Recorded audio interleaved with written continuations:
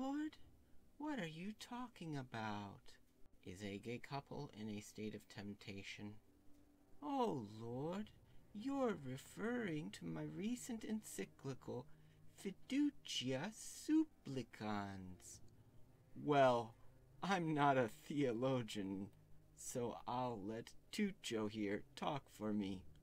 Thanks, Frank. Well, Lord, from a strictly liturgical point of view, Victor, don't bless temptation. But we can't lose pastoral charity. Victor, don't bless temptation.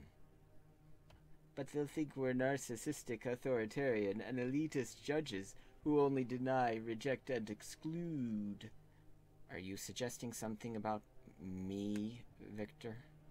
And see, individual situations are so complex. Then why are you talking of blessing even complexer couples? Victor, it's very simple. Don't bless even sexually active gay individuals, much less tempted gay couples. But they need to be creative in expressing their popular piety. You and I know, Victor, that this has nothing to do with their creativity, and everything to do with the media's creativity. No, Lord, they're growing gradually, and we need to accompany them on their journey toward morality. Get behind me, Satan. You promote their moral development fastest by letting their own conscience pain them, not by endorsing them. But, Lord, they can't bless you, so we should be able to bless them. Even demons have to acknowledge and adore me. That entitles them to nothing. But God, you never turn away anyone who approaches you. No one can come to me unless the Father draw him in faith. Yet even them I frequently turn away. For the grace I give is the grace I choose to give, and often it isn't even recognized. Surely, God, we can let blessings slip by, as long as we don't make a liturgical rite for it. No, that would be to tacitly consent to a priest winking at evil. But we don't intend to legitimize anything. Would you lie to me, Victor Manuel Fernandez? Well, we don't intend to legitimize anything yet.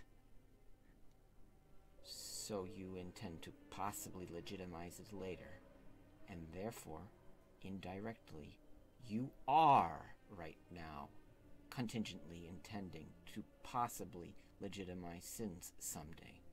All of that with complete disregard for my bride's honor.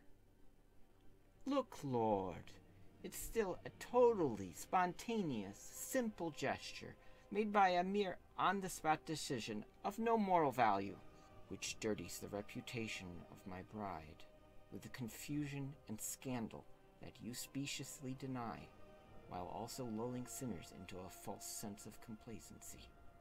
Lulling? I wrote that the blessing was for people coming humbly as sinners, destitute, begging to mature and grow in fidelity.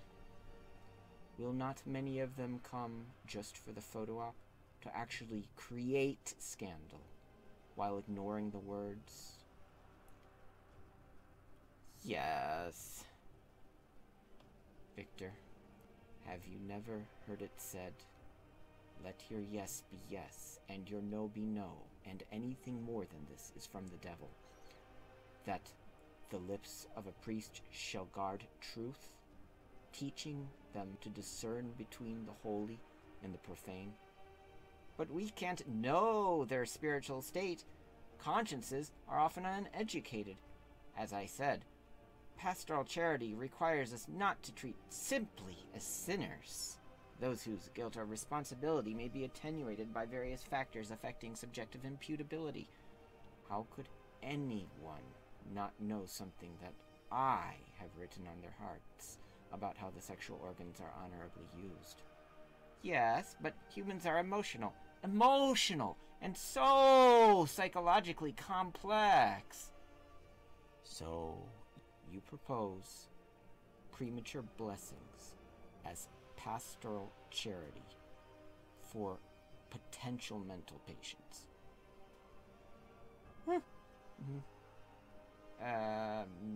Maybe? Victor, did I immediately bless that woman caught in adultery? Or did I say go and sin no more, communicating a law to her? Have you never heard it said that a priesthood is instituted to atone for violations of a law? And before I came with a message of grace and salvation, did no one else come before me, preaching a message of lawful repentance? And before you yourself were ordained a priest, were you not first ordained a deacon to preach my law, even the obedience of faith? So, law comes first, then sacrifices and blessings? Yes. So what about all those divorced and remarried people whom we invited to communion? Francis. What?